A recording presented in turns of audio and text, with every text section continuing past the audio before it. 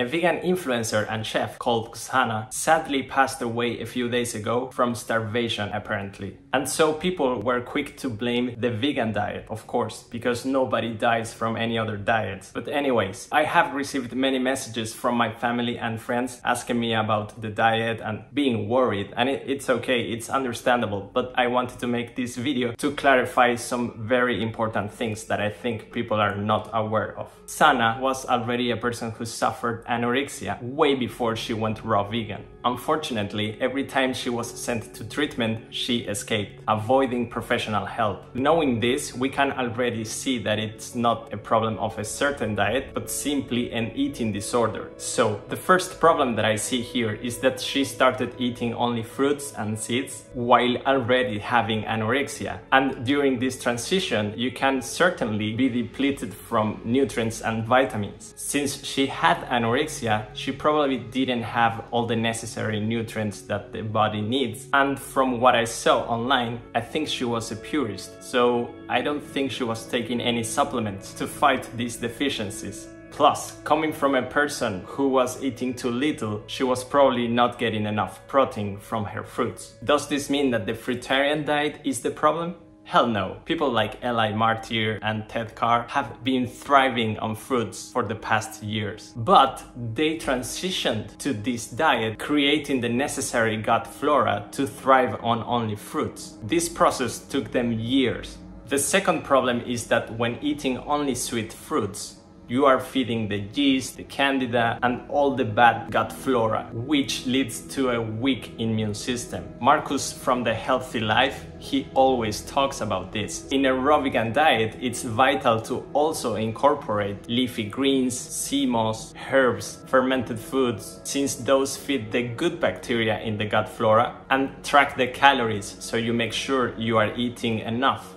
The third and the biggest problem that I see is that she was practicing a lot of fasting. This is very common in raw vegans, and it can be extremely healthy since it renews the cells on your body, it lowers inflammation, reduces pain, and more. It also carries a huge risk, especially for underweight or malnourished people, since they have no calories, vitamins, and minerals to support this fast. The biggest risk comes from dry fasting though, which happens to be the type of fasting that she was doing. A dry fast is when you stop eating anything solid, but also you stop drinking any liquids, including water. It's the most powerful type of fasting, but also the most dangerous one. It can deplete your body from water, dehydrating your organs, leading to organ failure. Most raw vegans are aware of this, but still they decide to do it anyways. For example, the previous week, this guy that I follow, Vegetable Police, he did a dry fast for 5 days, taking the risk. So this is, in my opinion, what every news media should be talking about. We should be spreading awareness of how dangerous dry fasting can be. I know that Zhanna's mother said that she caught a virus similar to cholera, but I also read that the forensic couldn't find the reason of death. It could be true because she might have had a very low defense system due to the reasons that I mentioned before, but it's also quite probable that she was on a dry fast and some organs stopped working.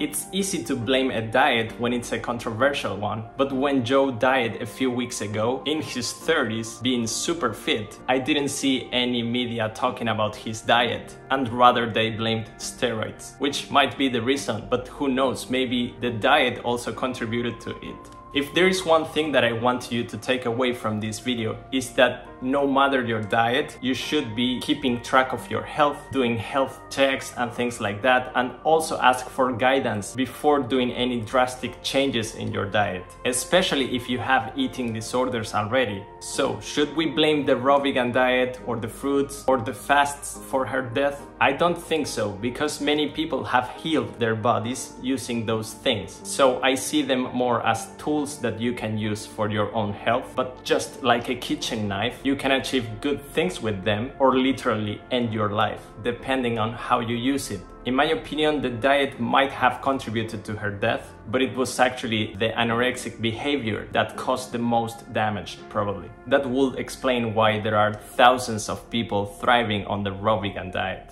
I hope we all can learn from her unfortunate death. It's really very sad to hear that she passed away. May she rest in peace.